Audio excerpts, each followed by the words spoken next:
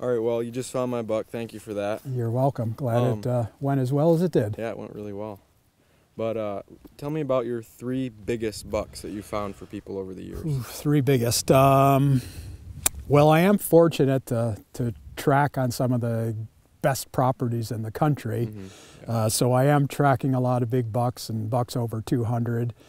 But we've got a 230, a 225, okay, a 220. And I've trailed some that were in the 240s. Both of those weren't dead, and they were either shot later on during a later season, or sheds were found. So I know that we didn't miss them; they just simply weren't dead. But we've definitely been fortunate to be able to trail some really big deer. Yeah.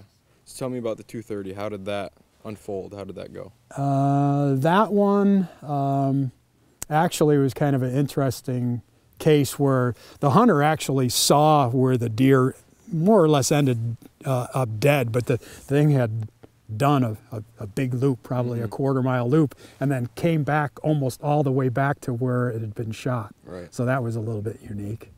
The 225, that was kind of interesting because 5 guys and another dog had looked for a day and a half or something before I got called in, and I don't really like that, coming in and trying to have to mop up later on, but we did, and that actually we found under a blowdown, and they had all gone by the blowdown and then onto a bit of a goose chase for quite an extended period of distance. So that was kind of fun finding that one. Dog dragged me under there. I was like, oh, there he is. Yeah, there's a big buck. That was a beauty. Yeah. Yep. So with these bucks, where were they hit? Were they hit okay, but they just are a tough animal and they can run far? Or well, all of that. I mean, I've found a number of 200s, and yeah, it range. You've got all of that. Yeah. You know, certainly gut shots, liver shots. I mean, those are often ones that can go a distance, but they're dead. You know, it's a question of when and where. Yeah. Yeah. I mean, other hits can be more troubling, and maybe a less percentage of them end up being mortal hits. Yeah. But it's all different. You never know what you're going to run into and how it's going to play out. Lots of variables. Yeah. With some of these bucks, do they die later on, or do they die in the next 48 hours, or do they die a week later, or how does that unfold? Unfortunately, all of that can happen. Right.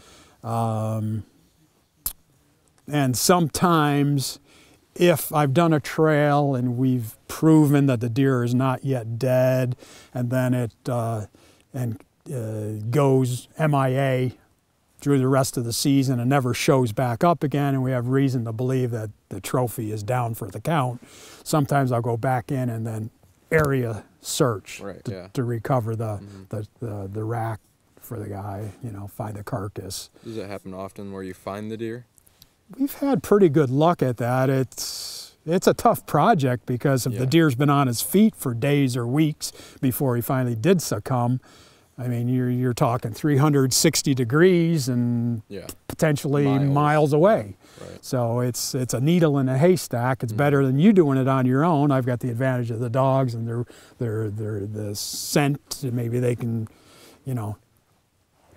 hit on it from quite a distance, but it's still needle in a haystack. Who knows where you're looking? Yeah, and with the dead carcasses, they can smell the dead, rotting, and we can't smell that. Correct. From hundreds of yards Correct. away. I've literally had my dogs hit on it from up and over a hill. Yeah. Run up a hill, go down the next side, and there it is. Is that with we're downwind of the deer? Is that right? Okay. Yeah. Right. Like best scenario. And it's still would be possible for us to be sweeping through and the wind is wrong and for us to miss something. So you got to be pretty thorough about it. It's a project. Circle around. Certainly tracking the deer like we did today with yours and locking on and going to the deer. That's the way it's supposed to work. Yeah, making sure you're not leaving last blood, just letting the dog do its thing and just staying back. Right, but what you did properly, and you know, as we're going along, you know, you're looking for blood behind me, and you say, "Oh, I got a speck of blood." Well, that's proof 100% we're on. And right. Yeah. so that's a great help. Yeah.